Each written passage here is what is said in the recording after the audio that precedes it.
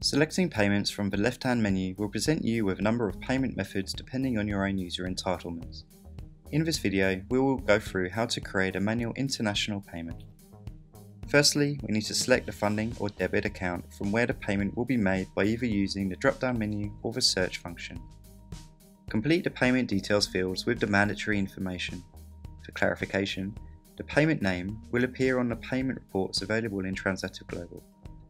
The payment reference will appear as part of the narrative on the debit account and the beneficiary statement, and again on the payment reports. Should you wish to future date the payment, you can amend the date here. Next, select the currency that the funds will be credited in. Under Payment Currency field, you also have the option to enter the amounts in the currency of the debit account.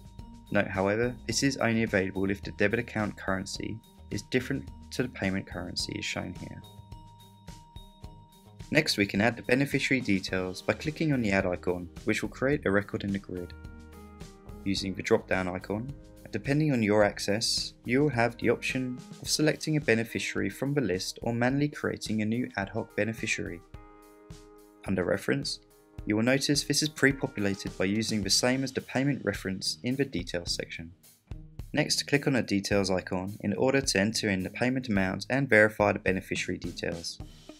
Here you can amend the beneficiary details if required by clicking on the Edit Beneficiary Details icon. This will display items such as the bank SWIFT code information and beneficiary bank account details. Below this, you can enter in the payment amount of the currency specified in the first screen. This box also contains an option to change the charges if required. The client reference is derived again from the payment reference from the original screen. If an intermediary bank is required for the payment, you can enter in the relevant details here. A payment may require information such as billing or invoice details. These can be entered under remittance information, and if required, can then be emailed to the beneficiary by checking the box below.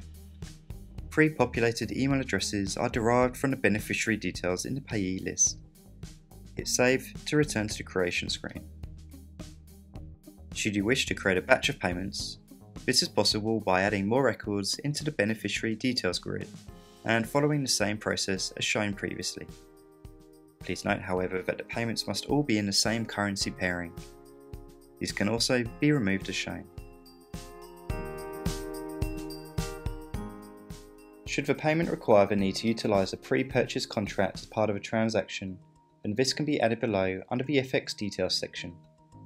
Clicking on the Rate Type menu drop-down, select Contract from the list, and you can then add any FX contracts as part of the payment. If there is any shortfall after applying the contract, then you can elect to pay the remaining amount by using a dynamic rate. For the purposes of this demonstration, we will just use the dynamic rate for the entire payment. In the Beneficiary Details grid, you will now notice that an equivalent amount is shown if you have selected an alternative payment currency.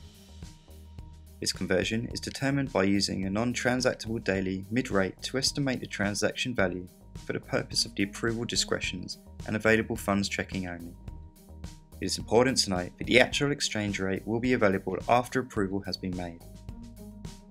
Once complete, hit Review and Submit, and you'll be presented with a review screen to verify your payment, where you can either then go back and edit or submit your payment for approval.